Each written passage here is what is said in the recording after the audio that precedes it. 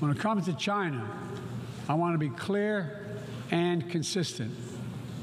We seek to responsibly manage the competition between our countries so it does not tip into conflict. I've said we are for de-risking, not decoupling with China.